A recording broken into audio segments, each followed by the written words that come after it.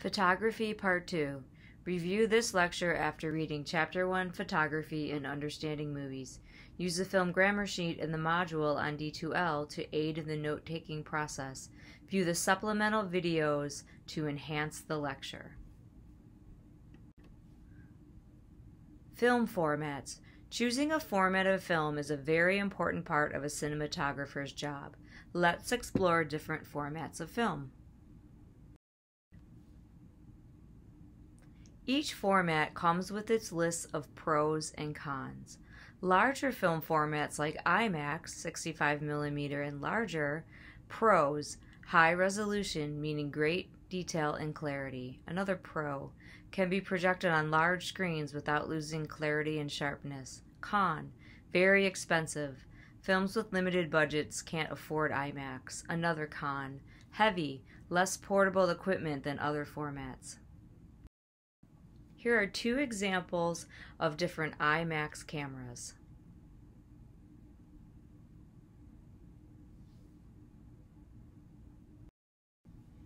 Take some time to look at this side-by-side comparison of an IMAX format that's 70mm on the right and then the same image in a 35mm format.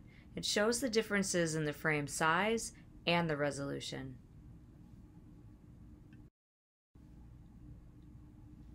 .35mm is still the most popular choice of feature films, films made for theatrical release. Think about the size differences and weight differences from the IMAX format.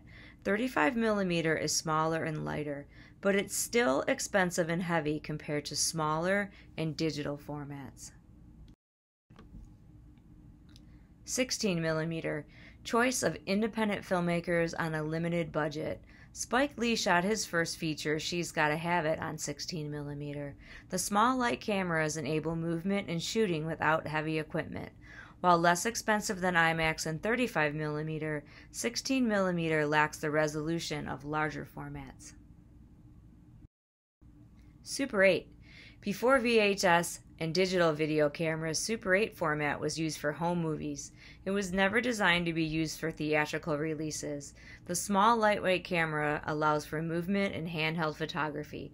While this may not be in wide use, it's still used in music videos and avant-garde film. Digital format. Pros. Less light sensitive than film, smaller, lighter, and faster than most film formats. Cons.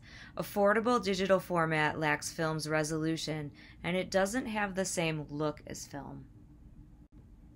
Side by Side is a documentary that compares the differences between photochemical film and digital filmmaking. Students are encouraged to watch this illuminating film. Focal length. The lens choice is a very important part of a cinematographer's job. We'll cover three types of lenses: a normal or 50mm lens, a wide-angle lens, which is smaller than 50mm, and a telephoto lens that's larger than 50mm. Be sure to read about this in Chapter 1. It covers this topic in greater detail. Each lens has its own characteristic effect on the image. Normal lens properties. Produces a minimum amount of distortion, how the human eye would perceive a scene, often used in the style of realism and documentary filmmaking. A normal lens would be the default lens on your phone or a camera that doesn't have interchangeable lenses. Wide-angle lens properties. A wide-angle lens creates a deep depth of field. It preserves sharpness in all distances of the frame. It creates a wide field of view, or more peripheral space, so the areas on the sides of the frame. It creates a three-dimensional look by exaggerating the distances between objects and subjects within the frame. Movement towards or away from the camera is exaggerated.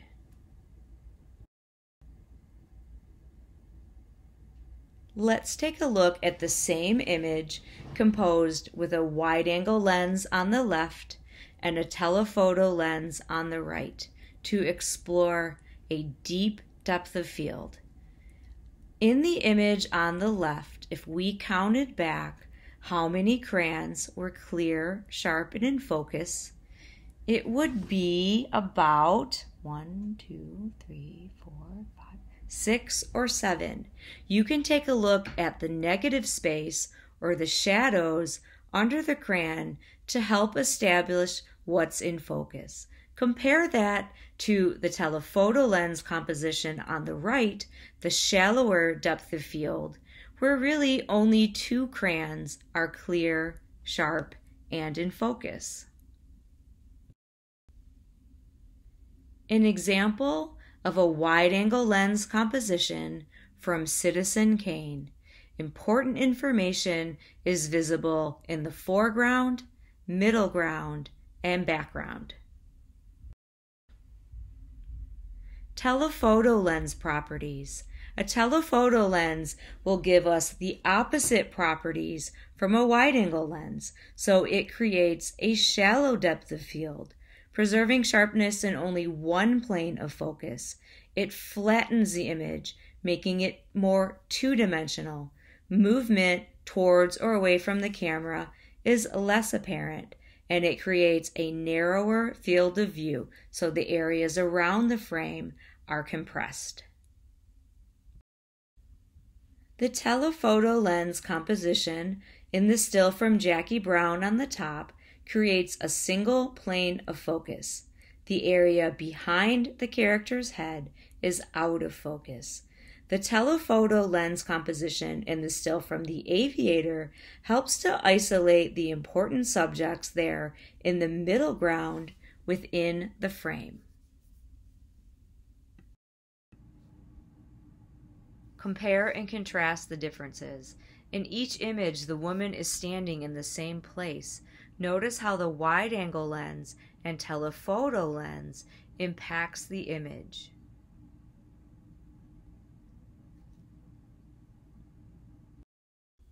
Let's compare the differences between the wide-angle lens composition on the top from Crouching Tiger, Hidden Dragon, and the telephoto composition on the bottom from Gladiator. The wide-angle lens creates a deep depth of field. It places the characters in an environment. The telephoto composition creates a shallow depth of field. It places an emphasis on the subject, establishing his power.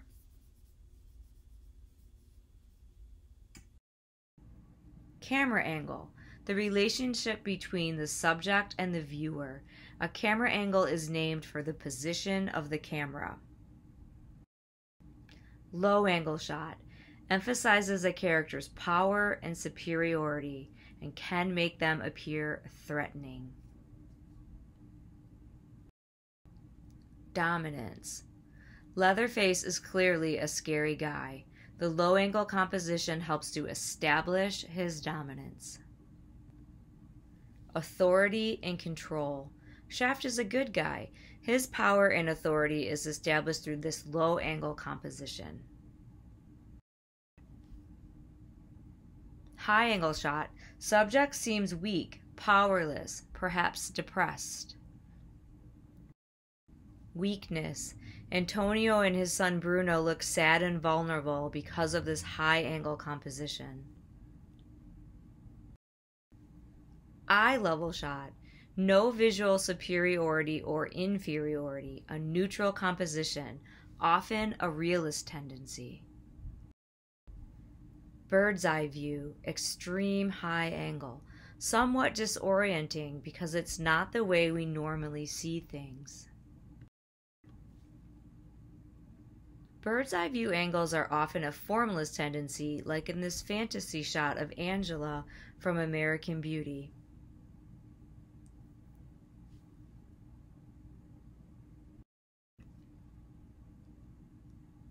Oblique or canted angle shot. Image appears less stable. It's off balance and might suggest a state of flux. Camera movement. Understanding movies covers camera movement in Chapter 3. We'll cover conventional camera movements here. View the videos in the supplemental playlist. Pan. The camera is on a tripod and moves on its axis from left to right or right to left. It's a horizontal camera movement. It might follow the action in a scene. Tilt. The camera is again on a tripod. It's a vertical movement of the camera, tilting up or down. It's fluid and smooth. Dolly shot. Filmed from a moving vehicle or cart, the camera movement is fluid and smooth. Tracking or trucking is a common way to refer to a dolly shot that follows a subject. Steadicam shot. You see the man there has a harness on and the camera is attached to his body with a monopod. It combines the fluidity of a dolly and the freedom of a handheld shot. Crane shot, named for the piece of equipment the camera is placed on. It's a very dynamic camera movement. It changes the position and the angle of the camera. Zoom shot. The position of the camera does not change. A zoom shot is created with the lens, and it can be jarring. Unlike the dolly and crane shots, the zoom movement changes the depth of field. Handheld shot uses no stabilizing device. There is a noticeable shaking of the camera. Handheld shot is often a realist tendency used in documentaries and fiction films done within the style of realism. Aerial shot, called an establishing shot when it's the opening shot of a film. Traditionally, helicopters are used for aerial movement. New technology like drones allow for greater mobility. This aerial establishing shot provides a large amount of visual information and establishes the setting. Did you know The Shining begins with an aerial establishing shot? Why not check it out? This week's assigned film is Rabbit Proof Fence, directed by Philip Noyce, released in 2002. This is our first example of a film made outside of the United States. It's an Australian film, and it's also a film that deals with a historical and cultural event. Response questions. Choose one of the questions and respond to it. There's a presentation in the module on D2L that aids in the process of writing this response paper. Please be sure to view it before uploading a response. Question 1. How does the use of the wide-angle lens enhance the storytelling in Rabbit Proof Fence? Question 2. How does the camera movement and/or camera angles enhance the storytelling in Rabbit Proof Fence? Be sure to give specific examples from the film and use the film grammar from this particular lecture. There's a film grammar sheet in the module on D2L to help with the film grammar. Films featured in this lecture. Students are encouraged to explore these films. You can pull the PDF version of this lecture up on D2L to take a closer look. I thank you so much for watching, and until next time, have a productive week.